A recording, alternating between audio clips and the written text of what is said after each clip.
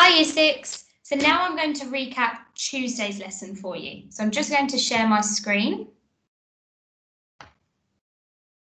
and grab the PowerPoint.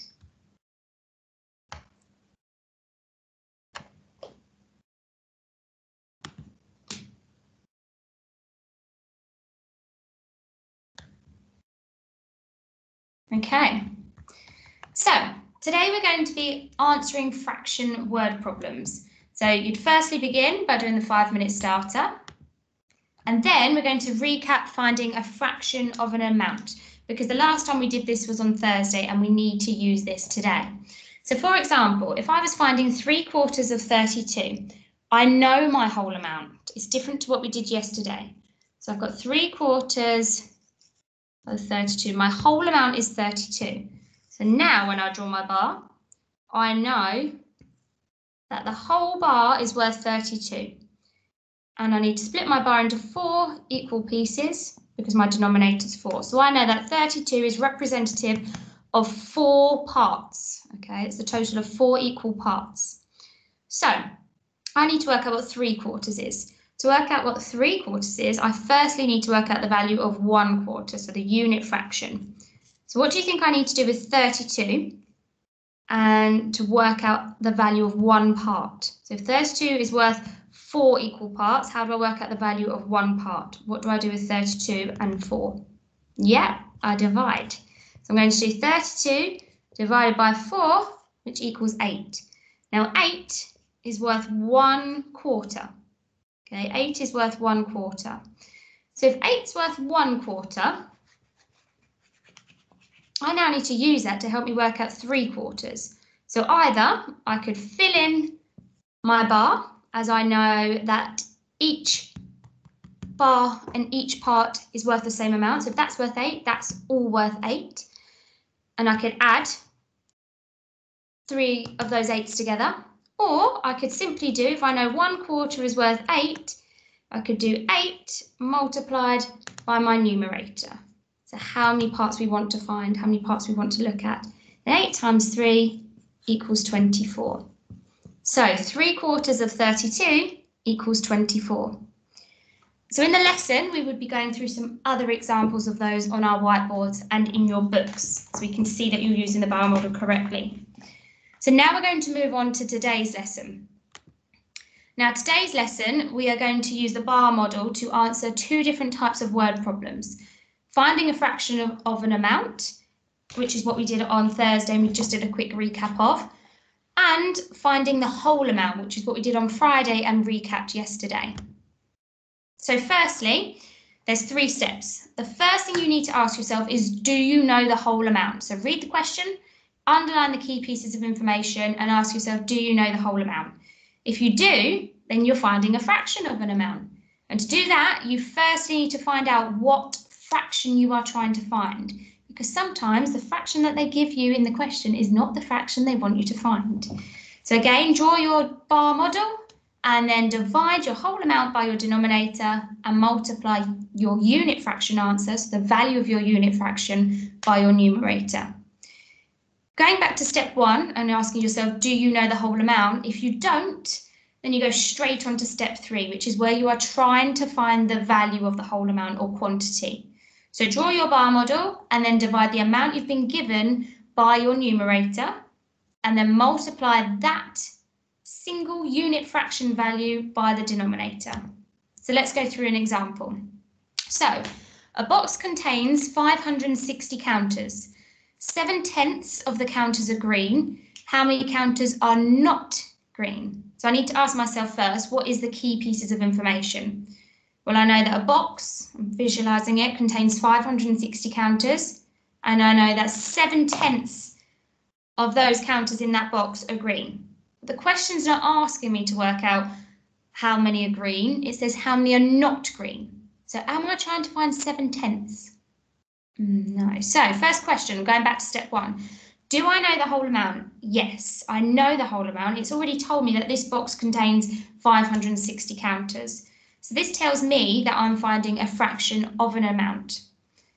But I'm not trying to find 7/10. So step 2 is I need to find what fraction I'm trying to work out. And it's not 7/10. So 7/10 are green. I'm working out how many aren't green. So what do you think that fraction would be? What do you think that fraction would be? So I'm going to use my bar model to help me. Some of you might already know it off the top of your head. But firstly, I would split my bar into 10 equal parts, as you can see here. And I know that that whole bar is worth 560. Now I've filled in what I already knew. So I knew that 7/10 are green, which I can see here, but I'm not trying to work that out. I'm trying to work out what are not green. So I can look at my bar. This is why we asked you to draw the bar model. I know that I've got 3 out of 10 equal parts left. So I know that I'm trying to work out 3/10 because that's the part that's not green. So to find out first the value of the unit fraction, so 1 part, I divide my whole amount, so 560, divided by my denominator, so how many parts I have.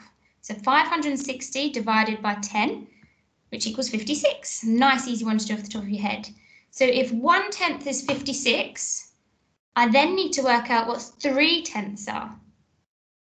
So all I need to do is do 56 multiplied by my numerator, so 56 multiplied by 3, and that's your answer.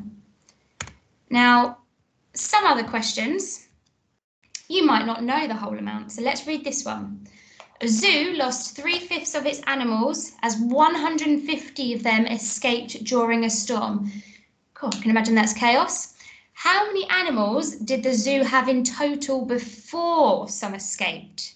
So I need to ask myself that key question. Do I know the whole amount? Do I know how many the animals had in the zoo before they escaped? No, I don't. But I do know what? I do know that 3/5 is worth 150. So I know that 150 animals, 3/5, that is, escaped during the storm. So now I need to draw my bar model. So how many parts do I think I'm going to split my bar model into? 5, well done. And then I can fill in what I know. So as you can see, I've highlighted 3/5 because I know that 3/5 is worth 150. So to work out the value of 1 part, which we need to do first, you're going to do 150 divided by 3, because that's what my numerator is. So that 150 is worth 3/5, so 3 parts. So to work out the value of 1/5, 1 part, I do 150 divided by 3. That tells me that that's 50, so 1/5 is 50. Okay, if 1/5 is 50, I can then fill in the rest of my bar. If that's worth 50, that is, and that is. And I could simply either add them all up, or if I know that 1/5 is 50, then I could multiply 50 by how many parts I have, which is my denominator. So 50 multiplied by 5 equals 250. So that's a quick summary. We would go through some others in the lesson together. And then at home, you're going to do this table. So firstly, you need to read the question, underline the key pieces of information, then tick if you know your whole or write yes, whatever's easiest for you, yes or no. If you do put yes, then you go to the next column, which says if yes, what is the endpoint? So what fraction are you trying to find?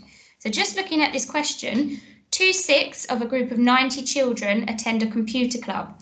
How many children go to a computer club? So I know the key information is there's 90 children who go to the club, and I know that 2/6 of a group of 90 children, sorry, I'll say that again. I know that 2/6 of a group of 90 children attend a computer club, and it's asking me how many children go to a computer club. Okay, so do I know the whole amount? Yes, I know that there's 90 children in total, so I'd write 90 there. And now it's asking me, so I move on to the next column, what fraction am I trying to find? Am I trying to find 2/6, or am I trying to find the remaining, so what's left? Am I trying to find 4/6? Well, it says 2/6 of a group of 90 children attend a computer club. How many children go to the computer club? So it is just 2/6. If it said how many children do not go to a computer club, what do you think it would be? 4/6. So now you know that, then you can actually work it out underneath, okay, using the bar model, and then you write your answer in. If you read a question and you do not know the whole, you do not fill in these 2 columns at all, because that means you are needing to work out the whole amount, but you'd still write your answer there. Have a go, and when you've attended the session anyway on Tuesday, you will have a lot more knowledge, but this is just a recap. Okay, I'll talk to you about Wednesday's lesson very shortly. Bye.